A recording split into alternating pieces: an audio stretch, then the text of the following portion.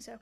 I don't think that I would have. But I will say, it's definitely girth. I just like, look, a vagina is only so long. Okay? And I don't even think that it's 6 inches long. To be completely frank, I just like, it's just, what I've been with a guy that has 7. It's just not worth, okay? It can't, the whole thing can't go in there, so what's the point? You know what I mean? And like, if you're talking, you know what I mean? Like, there's no point.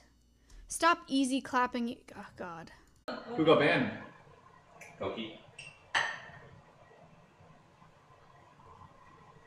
She was watching Avatar with Mizkif, but he didn't get banned. Mizkif. Oh, Mizkif's gone. You think He so? is gone. Why did she get banned then? And he didn't. Mizkif is. I think Mizkif is going to eat a perma. He's gonna wipe everything, all your VODs, all your clips. Gone. Mizkif, it was nice knowing you, man. I'll see you. I don't like this chat. See you somewhere, being a cameraman or something. Wait, was it here already? What? Yeah. He's got experience in that field? Being a cameraman? It's perfect.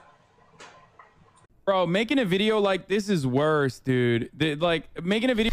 Dude, bro, you literally have a fucking $3 million house off the backs of watching fucking 90 Day Fiancé and other people's shit. Like, be thankful. You got your bag. It was good while it lasted. Like, how can you actually legitimately be upset about this? It's like this. It's like people that complain when a loophole in a game gets fucking closed, right? When you find out about a loophole, especially like in an MMORPG, right? Everybody's there. Everybody's farming the drops. Everybody's grinding the fuck out of it. And then it gets patched and you're like, oh, okay, well, hey, it was cool. It was there. That was some funny shit. And then you move on with your life. Like, you don't actually sit there and pretend. Like, how can you even unironically say this? Holy shit. Video like this.